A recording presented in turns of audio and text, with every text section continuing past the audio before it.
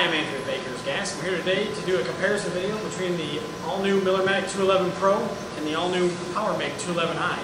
So the 211i came out a little bit earlier than the 211 Pro by Miller, but in this video we're just going to go over their features, their noticeable differences, what they come with, what they have as far as warranties, power output, that sort of thing. So just to jump right in, you guys can see them side by side here. I'll spin them so you guys can see either side. So we got the door on this side. Spool of wire, some accessories in there, our chart.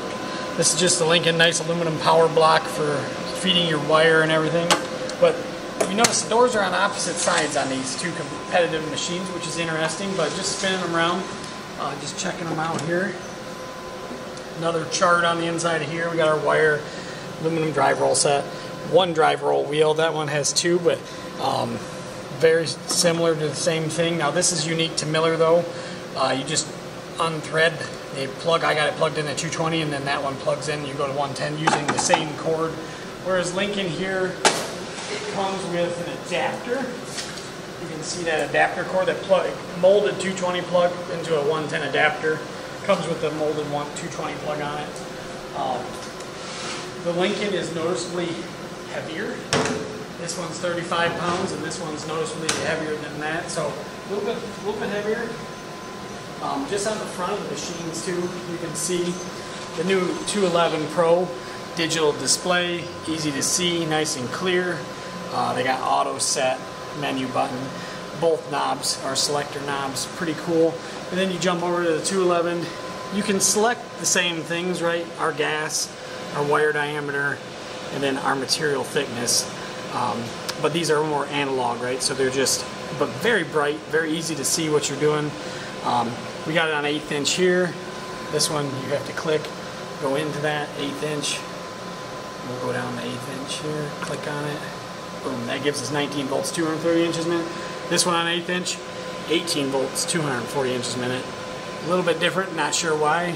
Just something with the engineering setup, programming, everything like that. But very different interfaces on both machines. I've welded with both of them. They both weld really, really nice. A couple of other big differences are duty cycle. So the Miller does exceed the Lincoln's duty cycle on 220. So they both have at 30% duty cycles. This one's at 215 amps and this one's at 175 amps. So very different on that aspect. This one has more output power, or I guess longevity wise, right, on the output of that power. So but very, very interesting to put them side by side, and you know, people see them, they see pictures, they never see them all together. It's always nice to take a look at these things all together. But both of them are both robust. We'll link all the pricing down below so you can check out the difference in that. Both of them are very, they're both nice machines. I weld with both of them. And to pick one over the other one, it's comparable, right? But there is a price difference in between them. So check that out. So another major difference too on the units. Like I said, I've welded with both of them. The Miller, now the new Miller 211 Pro comes with a 15-foot MIG gun and a 15-foot ground clamp, so I can get further away from my work table and weld. This one has a 10-foot on both. So that's a big major difference. Now I have a full video out there on the 211 Pro, and I have a full video out there on the 211i, PowerMake 211i. We'll link those down below so you can check them out.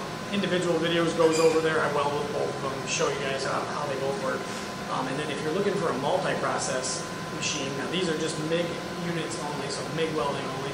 If you're looking for a multi-process unit, I'll link those videos down below too, because there's a step up from both of these. They're multi-process. I do a comparison video on both of them. Also, there's just individual videos on both of them as well. So check those out too. But if you guys got any questions, comments on either one of these machines, leave them down below. We'll do our best to answer them. Thanks again for watching, and stay tuned for some more.